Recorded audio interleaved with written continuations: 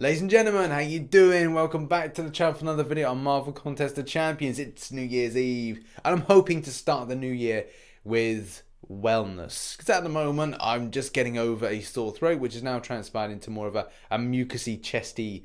It's not nice. I won't describe it to any of you, but I'm on a lot of cough-based syrups and medicines and lozenges and anything I can lay my hands on to get myself fighting fit again and making quality content.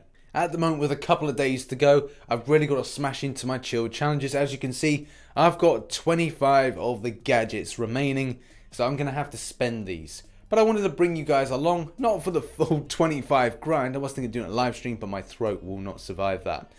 But however, I want to give you what I got as a result from it. For this video, I'll be grinding out the epic difficulty. Each time, it's statistically more likely for you to see the 250 5-star shards come out from each chest that you get.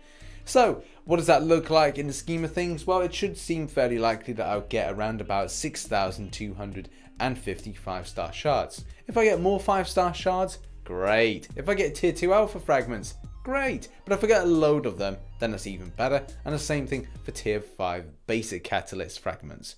So, let's see if that transpires in the same way. And before getting into grinding it out, as you can see here, I have 60,000 5-star shards.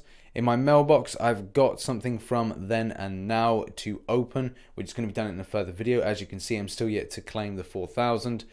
And as well, I'm 5,000 fragments away from a fully formed tier 5 basic catalyst. And I've got 21,456 tier 2 alpha fragments. And without further ado, let's get a grind on.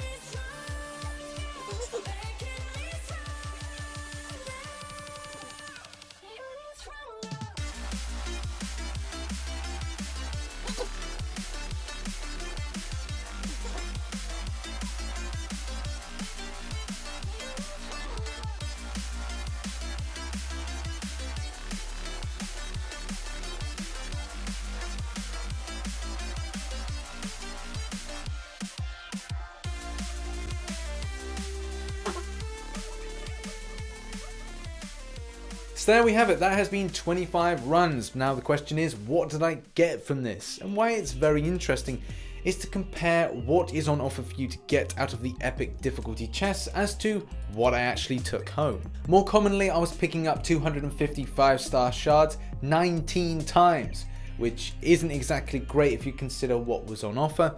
And also there was 5 opportunities to pick up tier 2 alpha, resulting in 5,000 tier 2 alpha fragments going back into my inventory. And finally, we had one run which picked up 1,000 tier 5 basic catalyst fragments. It's still good to pick up some randomized things, but it was a little bit disappointing not to see anything of value over the 250 5-star shards. And if we compare what we took home against what was on offer, it does make us feel a little bit disappointed, especially because there's 1,000, 2,500 5-star shard pulls on offer. And it would be nice to see something like a drop rate for those chests, just to make me feel a little bit reassured that obviously there's something attributed to it, like saying, okay, so there's an 80% chance you'll get 5-star shards, a 5% chance that you could get tier 2 alpha. You know, the list goes on with how that should be broken down. Kabam are doing drop rates quite regularly at the moment with crystals. It just would be nice to see something represented in this. And yes, it's good to see other players getting those top rewards from them, from the grind.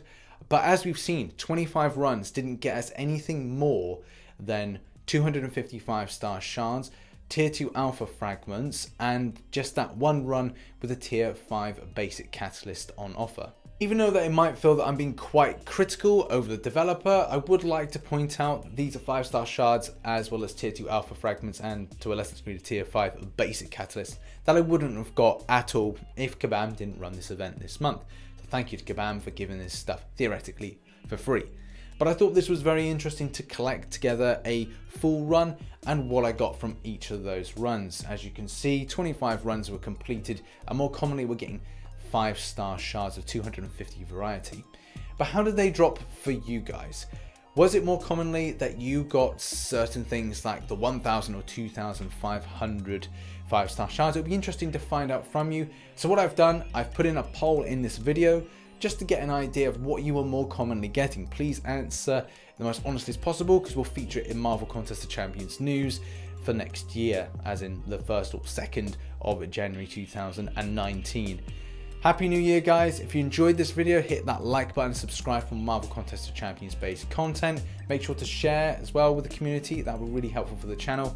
And let's smash 2019. Put a positive frame of mind in, put some jobs on a list that you want to achieve, and go do it, because you can do it. I've been Rich the Man, and I shall catch you in the next one. Bye bye for now.